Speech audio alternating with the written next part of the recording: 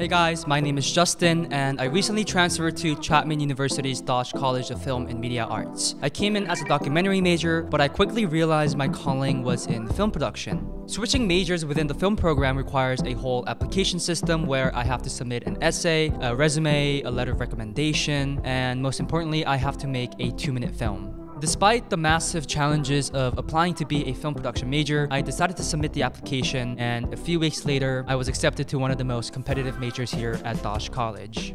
In this video, I'm going to show you the short film I directed, filmed, and edited for the application. And after showing the film, I'm going to go right into how I made this film. It's pretty interesting. You're going to see some behind the scenes of the actors acting as well. So I hope you stick through the whole video. Without the use of dialogue, voiceover, or music with lyrics, make a film that is less than 2 minutes long about a character making a difficult decision. Show that the character is pulled in 2 different directions at an emotional level, visualize their process of consideration, and show that they make a decision.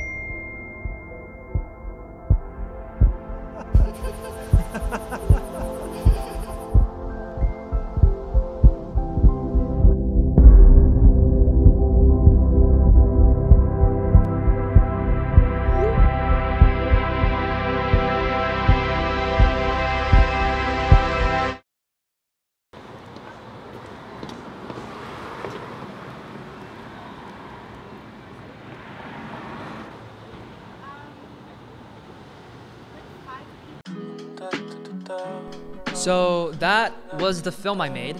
It's a story about a toxic, an abusive relationship in the real physical world. And we follow a protagonist who is the boyfriend who happens to find a new virtual girlfriend in the metaverse. She treats him better than his real life girlfriend, and he has to decide whether to stay loyal to his real life abusive girlfriend or to cheat on her, which he eventually chooses the latter. But then he stumbles upon his real life girlfriend who happened to be his virtual girlfriend all this time. So let's talk about how I made this film. Thinking of someone making a difficult decision is quite easy if you think about it. For example, I can make a film about choosing what ice cream flavor I want by showing that I'm craving either vanilla or chocolate and finally making a decision. But I wanted to make a good film with multiple layers and also to stand out. While thinking about the story with layers, that's when I randomly stumbled upon my VR headset. And that's when I found my story. A shot list is basically a table of all the shots you need during the day of the shoot, and you turn that into a storyboard. Having both the shot list and the storyboard is crucial because you want to be on the same page with the actors when you're directing them. Then of course, I had to find my actors. Anastasia and I became friends in the first week of school because we met at the transfer orientation. She was the first person I contacted and she was more than happy to act as the girlfriend. For the boyfriend, I reached out to Freddie because we went to the same high school and he used to be in most of the school plays and I knew he had some acting experience. He said yes, so we were locked in.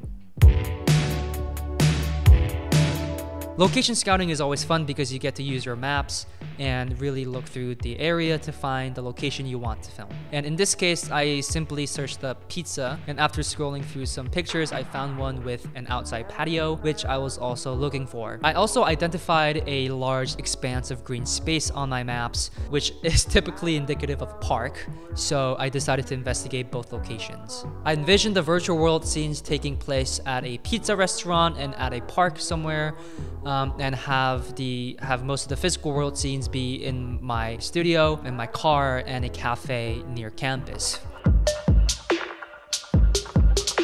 So day of the shoot. The first thing I did was letting my actors break the ice, which clearly they shattered the ice.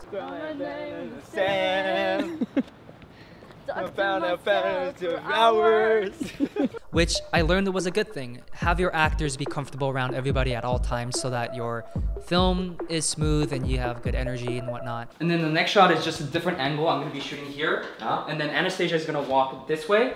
Then you're still looking at like that, and you're like, what the fuck just happened? Then you come in, still with the apron. Yeah. You're like, no, I'm done with my work. Yeah, be sassy.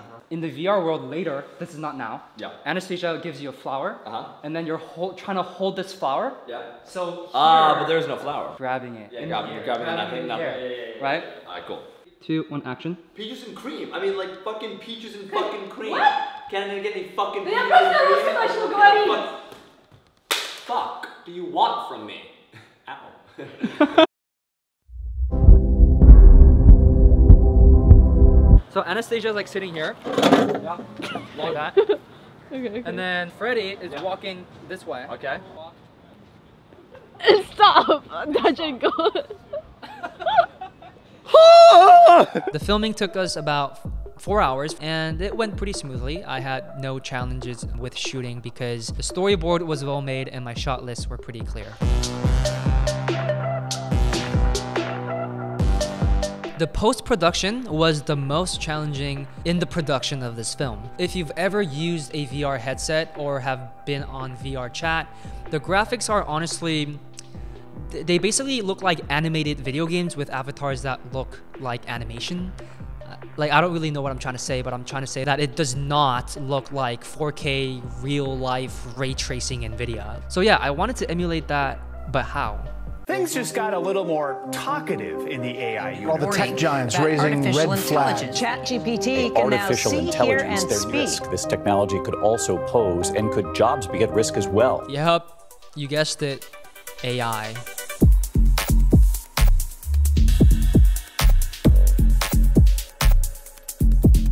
I used a deep learning text-to-image diffusion model, AI, called Stable Diffusion. For the VR scenes, I took the normal footage, brought it to Adobe Encoder, exported the video into each frame, aka images, chose a good image, put it into Stable Diffusion, wrote a prompt, and let it generate a new AI-generated image.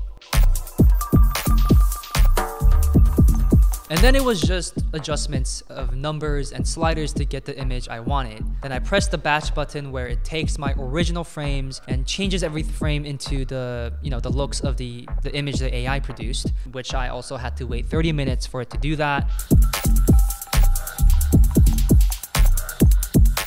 Went back to my editing software and imported the new frames as an image sequence, and voila.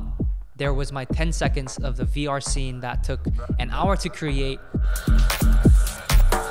But then I had to do this 5 more times because this was not the only VR scene in the film. So to create the VR scenes took at least 7 hours. Half of it was just waiting. Having the rough edit took about 3 hours. So the sound design took 5 hours. Then I had to color grade my film, but honestly, for this film, I had no time to grade it. I just threw in a LUT, which took 10 seconds. And then I had to export my video, which sounds daunting, but thankfully I have the AMD Ryzen Threadripper 3970X with the NVIDIA GeForce RTX 3090 on my PC, so it took about 12 minutes to export the video. I hope you liked this video of me showing the film I made and also showing you the behind the scenes. You probably didn't know half of the terms I said or what I showed you, but that goes to show what it takes to be a film student here at Chapman University. I'm honestly pretty stoked to be in the film production major in the department and also taking classes starting next semester. So thank you guys for watching this video.